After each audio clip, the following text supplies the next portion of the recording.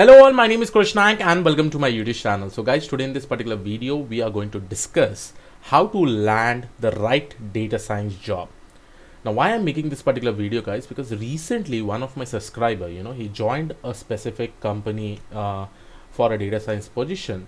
And after he joined, probably after 15 to 20 days, he's not actually liking the work because most of the work that he was actually given, it is not related to much development, but instead related to data gathering, data labeling, and many more things. And probably in the future, those kind of work may come.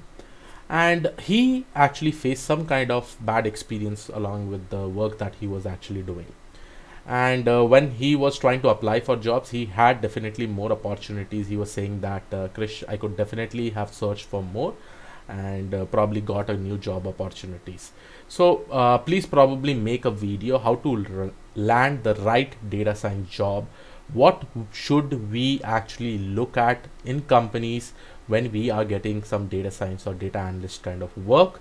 What are the questions that we should ask the company people, or how to verify whether this particular company is good for data science or not? Also, all those kind of questions I'll try to cover in this specific video.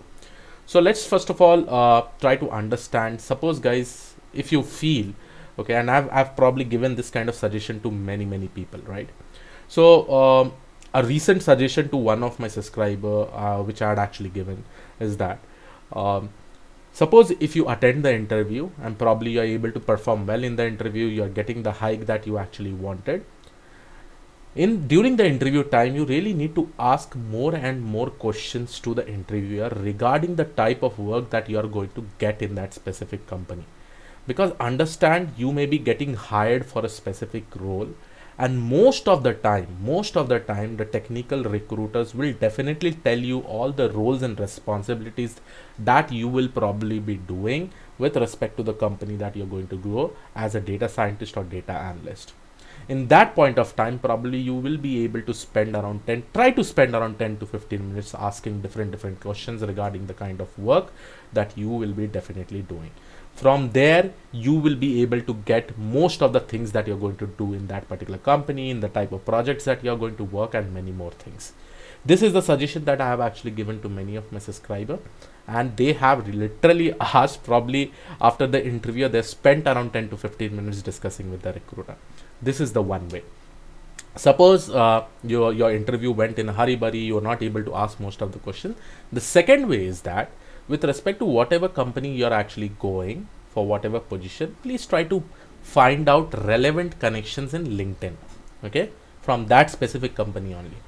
If you are able to find out some relevant questions, try to ask them like what kind of task or what kind of work you usually get in that particular company with respect to any kind of projects. Okay, you really need to contact those relevant connections, because I also get questions like day before yesterday.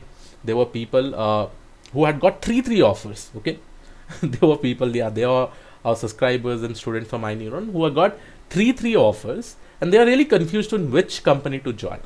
So when I had the discussion, the first question is that I asked, did you ask like what kind of job, what kind of work that you are going to get? Then they said, yes, I'm going to get this kind of work in this company, that kind of work in that company, and in my third company I'm going to get this kind of work. And said, okay, fine, awesome, all the work looks pretty much amazing. Now if you really want to compare out of all these three, which one is better or what amazing kind of projects you may get, try to contact your LinkedIn connection. That's it.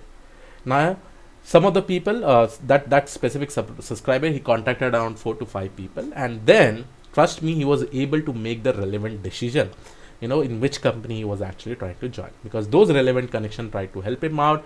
They tried to solve all their particular queries. They told about how many projects that specific company may be working with, what are the specifically the clients they may be working with. All those kind of information you will definitely be able to get.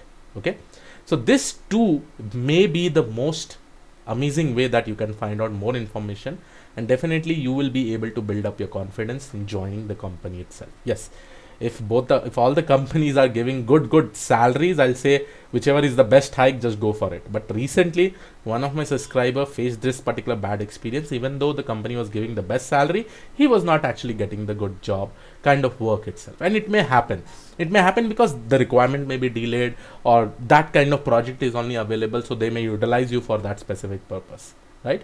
Because now he's thinking that, okay, I will probably plan to switch again to another company. He was saying that, Krish, I've joined this particular company, but now I've also got another offer from another company. Now can I just leave this company in 2 days?